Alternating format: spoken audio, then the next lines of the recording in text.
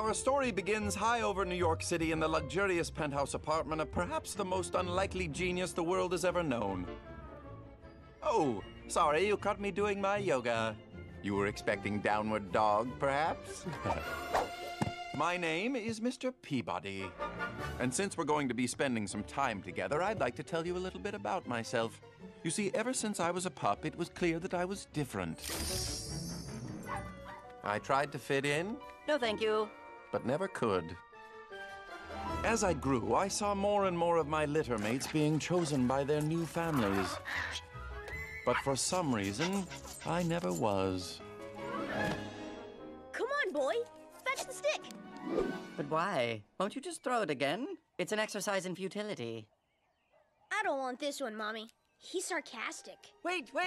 Come back! Throw the stick! I'll stay, I'll heal, I'll even shake hands! Bark! So, without a family of my own, I dedicated myself to the pursuit of knowledge, culture, and athletics. I received my degree at Harvard, valedictorian, of course. And then I devoted myself to helping mankind. I pioneered new techniques in alternative energy,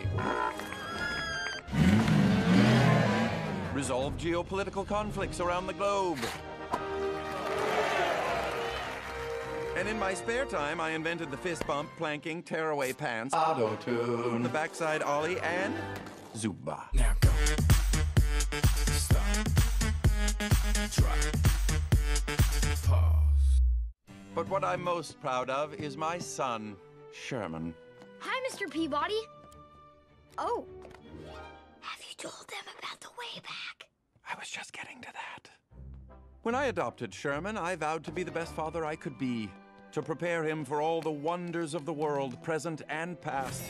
And so Sherman inspired the greatest invention of my life, a time machine.